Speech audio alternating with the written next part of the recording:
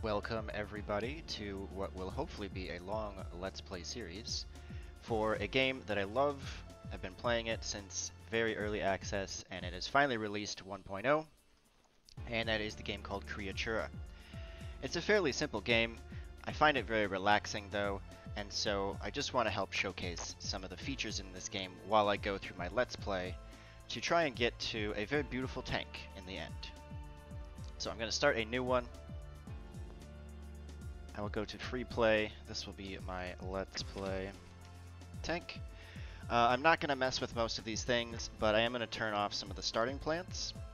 If you're very new to the game, I recommend that you keep those on just for your first couple attempts. But I'm just going to start with sponges. That will give me my first animal, the flatworms. And then just algae, the most basic plant. And the first goal I'm going to have is to basically try and get all of the different plants. I'm not going to worry about animal evolution just yet. I just want to get a nice selection of different plants, and then I'll be able to make the animals that I want. So here we go. We've got two patches of algae, it looks like. The first thing is, how do you get different plants? There's two main ways, at least at the start. You can wait until you see a mutation happen randomly. That's what I'm going to do for my first plant. Or you can just go right into messing with the DNA, and if you find the correct piece and change it to the correct different codon, it will actually transform into a different species. There are also things you can buy, mutagens and things that will mutate things for you, but they are quite expensive when you're first starting off. So I'm not going to do that. And so I'm just going to let this run. I like to let it run at 2 times speed if I'm trying to catch specific mutations, because as we look at 3, it can be pretty fast. You might even miss one if you don't pause it in time. So I am going to go down to 2. I hope it doesn't take too long. If it does, I'll just be cutting out that part. Actually, it didn't take long at all. There we go. I've got my new plant. I took a clipping of it, and then the first thing I want to know is, what is this? And it's a reed. So I'm going to actually, find these things. So we've got our reed. I put it in the almanac. This part, if you want to read about it, you can. There's some information up here I haven't quite figured out. I think this is health, maybe. But yeah, I haven't figured that out yet. When I do, I will share that information with you. But the big thing is I want to be able to mess with the DNA. So the first thing when you get something new is you need to sequence the DNA, and it takes about 2 minutes. Can't really speed it up even with time lapse. It just takes about 2 minutes. So I'm going to keep letting it run. Maybe we'll get another one to grow. If not, after 2 minutes, we will start messing around with our reed. Okay, my research finished. I didn't end up seeing any other plants during the 2 minutes, and so let's go take a look at our reed. I'm going to save the DNA using this sort of triangle button. And then I can open the folder down here, and I'll be able to reference this DNA when I want to compare it to something else. So what I'll do then, I will take this. The circles at the bottom tell you how far away this plant will shoot the next seed where it will grow again. And you can make it bigger. I personally like to make it 0. I like wherever I place my plant, it's just going to stay there forever. And you do this by holding Shift and using the scroll button on your mouse. So Shift and scroll while you have a clipping in your hand will change the seed range. Alright, so I'll place this one. It'll grow. Let's see, it's just 2 nodes tall, it looks like. Okay. Yay, more chests. I think you get these every 30 minutes or so of playing. I've got more than I need. I have enough money to pay for the keys yet. So let's get some more. There we go. And just a few more. This is just so, as I'm going to be doing some DNA experiments, I've got enough growing that I should always have some clippings to get. So you can wait and try and find some mutations to compare it to. I'll be doing that later on. But first, I'm going to explore the DNA of these. So I want to explore some DNA changes, and I have made a tutorial about some basics of this. And what I'm going to do for now is I'm going to try and find the color gene. And while I'm doing this, depending on how quickly I find it, I might uncover some other genes. So what I'm looking for are genes in the aliphatic group. There's a chart in my tutorial that explains this, but I'm looking for aliphatic ones, and those are going to be this color at the top here. So we've got a few at the start. We've got proline, alanine, isoleucine, and there's a bunch. There's a bunch of others. What I'm going to do is, I know if I change it to the isoleucine ATA, it's probably going to give me like a bluish or a purplish color. So I'm just going to try that with these. And as I'm going along, I'm just going to mark them. All right, so we've got our proline here. If we change this to ATA, radiated, we'll see if anything happens. I was sick, it just died off, and I didn't see any major changes. So it's probably not that one. And so we're just going to continue checking these other ones. Now we've got alanine. We will change this to ATA, radiate, and there we go. Actually, just the second one, and it lived. So this is my color. And so I'm going to change the name here. This is going to be color, and it's confirmed. I like to use the different colors to help me keep track of what I found. But I'm going to keep exploring some of these other ones, because we're going to find some interesting genes within this aliphatic group.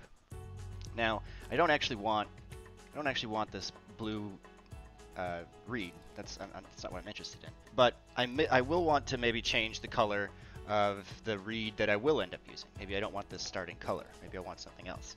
And I can do that now. I can always go ahead and do that. But let's continue exploring the aliphatic group. Isoleucine is next. Again, I like to just change things to ATA while I'm exploring. In this case, it's not really going to change much, because ATA is also isoleucine. So I'm going to change this to TTA. See, it's changed to leucine now. Let's see what happens. It glitched, so it looks like it actually changed it to glycine, not what I wanted. I don't really see anything happening here. Let's change the color. All right, moving on. We've got valine. Let's mark it. Change it to ATA, see what happens. It was sick. I didn't see anything really happen either. And that's the case. Not all of the genes do anything. So, you're going to find some that maybe don't do anything. You'll find some that do something, but it's maybe super small, you don't even notice. But I'm just going to go through and check all of these that are in the aliphatic group, changing them to see what other genes I can find. All right, I found a really nice one, and this is why I was doing it, because I've done this before. I knew this was going to happen. I found the gene within the aliphatic group that changed my species. So instead of waiting for my reed to naturally mutate into a seaweed, or I believe the other one I'll be able to get is a monocot, I knew ahead of time that I could find this by checking all of the aliphatic DNA codons. So now I've got seaweed. We'll start to sequence that, and I can't do anything while I wait for that 2 minutes. So I'm just going to let my tank run for 2 minutes, and then we'll continue to work with our reeds, actually. Seaweed has been researched, so I'm going to just save it into one of my folders for now. We'll take a look at that later. While I was waiting for the 2 minutes, from my algae I got another plant that kind of popped out. I think it's another reed. It is. This, if you notice, it has a different sort of stalk type. Now, here is where, if I compare it to my original reed, we can find this DNA codon very quickly. We don't have to just guess and check as much. So I'm going to scroll through until I find these highlighted ones. So this reed has a different codon here. And so for these, I'm going to mark them with a different color. I'm going to come back and I'll have to check some of those. But let's see what other different ones we might have. There we go. Although it glitched. Alright, so I think this codon 4, I think that is going to give me my different stalks. Let's double check though, because when it glitches, it means that some other genes have been changed as well. So I don't actually know if it's this one that did it. So TGG, it glitched again, but again it did give me this. I'm fairly confident that this is going to be my stalk type. If it's not, we'll have to check that later. So we've got our stock type now. I believe there's just the 3 types, so let's change this to the middle one then and see if that also changes it. TAC, tyrosine. That also glitched. And then let's change it to TTT, see if that does anything. But that switched it to TTC. So I think this is the stock type, yes. We've got our 3 different types. We've got sort of the smooth one. We had our sort of, I don't know, fuzzier one that we started with, and then we've got our one with like kind of the thorns on it. And so the reason I'm finding all of these is so that eventually, when I want to make the vivarium of my dreams, I will be able to go in, alter these reeds to look however I want them to, so that I've got the exact type of reed that I want to use. Let's go back to my reeds. There's one more thing that I want to check, and that is hopefully to get my monocots. Now, up here, you don't always have to scroll through. If you click here, it'll bring up a list of all of them that you've got. Finally, I found it, and this is why I should have just gone back in and marked it right afterwards, because what happened was, when I found it, I didn't actually mark it yet. So it was the next aliphatic genome after the one that I had marked. And so this one is my species changer. Okay, so I believe the other one we can get, I think we can only move up or down 1. So from the reed we moved up 1 to get seaweeds. From the reed we moved down 1 and we should get monocots. So it's currently GGC. And I tried ATA. Let's try TTA.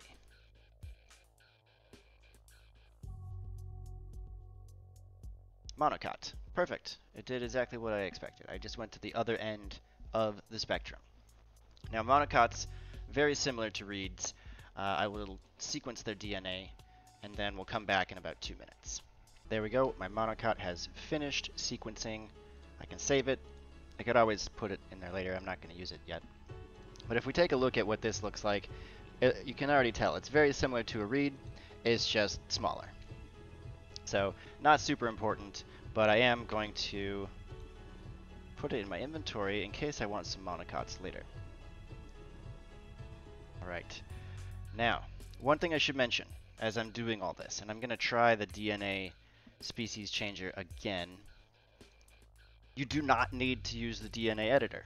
It's just how I like to play the game. You can wait for these things. They will randomly mutate from what you already have in your tank. And you don't have to use the DNA editor. But that's what I prefer to use, at least in the early parts of the game, so that I can get these plants quickly. So let's just try one more. I'm going to try CCC. I think, though, that from the reed I can only go up to the seaweed and down to the monocot. But let's just take a look. Ooh. It did give me something different. I think this is another seaweed, though. Yes, seaweed. I can just look up here. But now I've got 2 seaweeds. I wasn't originally planning to do this, but let's try a couple more of these species changers. Let's see what else we can get. Let's try CTC for one of these. This is another monocot. I think it's just the same. Yep, nothing new there. So yeah, I'm fairly certain that the reed can only be changed into a monocot or a seaweed. Let's try one last one though. Let's try GCC. GCC. That was another reed. Okay, yep. So I'm gonna stop with those, and I'm actually gonna stop messing with my reeds for now. I have some in my inventory. Yes, I do. Now you're probably wondering, when are you gonna get to the animals? I will get to some animals in a little bit, but again, you need specific plants in order to get specific animals. So I just want to get rid of all my reeds in my tank here. The next plant I'm going to look at, the seaweeds, will actually get us another animal without even really trying. So I'm going to plant my 2 seaweeds here. And if we let this go, So the difference here, actually, this is a good pause, is this one just has a taller stalk, but the leaves are still just coming out of this first node here. So this type of plant is considered a short, simple leaf plant because the leaves are coming out from the bottom, and the leaves are what are considered simple shape. We'll see some more advanced shapes later. The other thing that I wanted to point out, and I'm glad it happened, is you see this particle effect here. That means that a flatworm is eating this plant. And when flatworms eat this type of plant, they will eventually evolve into, I believe, horseshoe crabs. So if we just let this run, we're eventually going to get some horseshoe crabs, but my whole point now is I just want to take a look at some of these seaweeds, and this time we'll wait for random mutations. So let me just take a few more clips. We'll check both of them. But we'll do it the other way. And so I don't know how long it's going to take me, but I'm really looking for either a complex leaf to emerge or a flower or fruit to emerge. So it will likely take me some time running at a speed of 2 in order to catch this, because if I go to 3, it's going to be hard for me to keep up. See, I just missed one, but that's okay.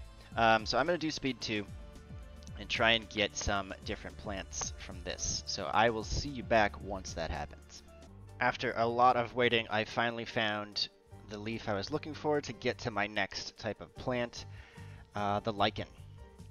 Took quite a while though, but while I was waiting for this, I did find some interesting things, so I'll start the sequencing of that and point out what I've found. First of all, our flatworms, these are actually still the flatworms. We actually can't see the picture. They did evolve into the horseshoe crabs, so we've got those. I found a taller seaweed. If I let this run a little bit, I'll go to speed 2.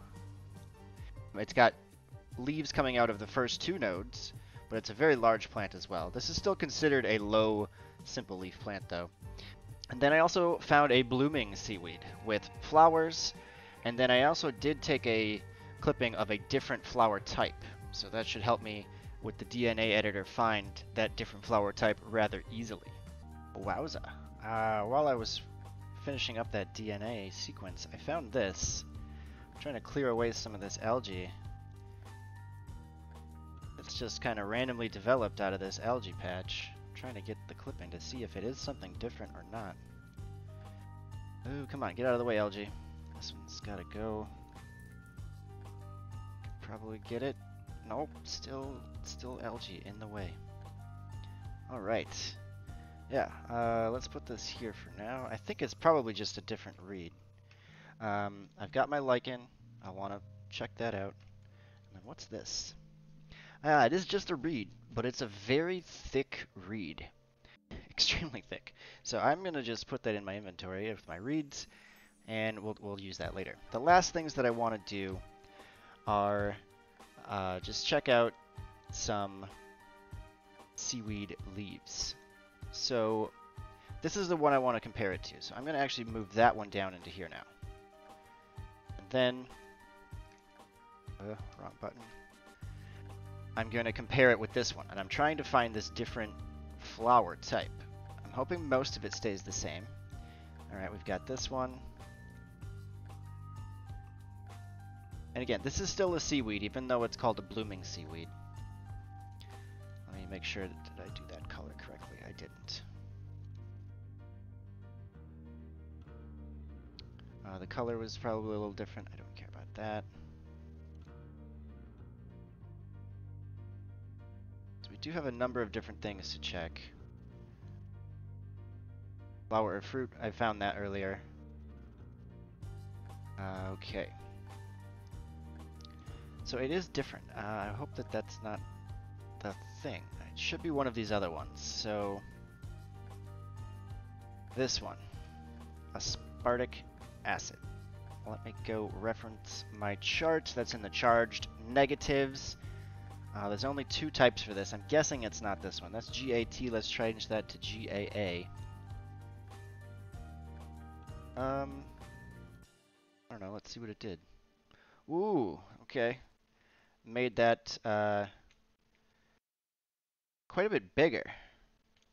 So, just as like the general size of the plant. Alright, so I am going to mark that one. I'm going to take a couple... Oh, actually, the flower type looked like it changed as well. I didn't notice... Shoot, I didn't see if it was glitched or what. Let's try it again. G-A-T. G-A-C. G-A-A. That certainly looks rather large. So, and again, I didn't look. Ah, so this time my flowers didn't change. So I'm fairly certain. Whoops. I actually have to get one of these.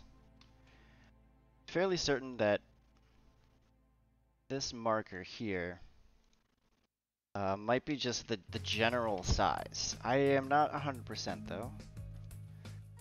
All right, so we'll do some more investigations with that later. And then this one, proline. This is in the aliphatic group. Let's change this to an ATA, because it might have to do with the flower color.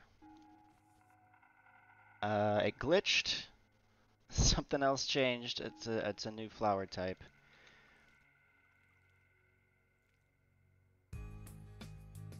New flower type. Okay, we'll save that for now. I want to keep working with the original though, or at least the original one that's close enough to this. So again, it glitched. So I'm gonna change this again. Hopefully it doesn't glitch, and it changes the flower type. That's what we want. It glitched, but it seems normal. All right, so it did it 2 times in a row. So I'm thinking that this might be the flower type, and it changed it to the same flower type. Let's try a different one. Let's try TTA. Again, it glitched, but the flower type changed. So I'm gonna confirm that as flower type. Let's keep just messing with this a little bit more. GGG.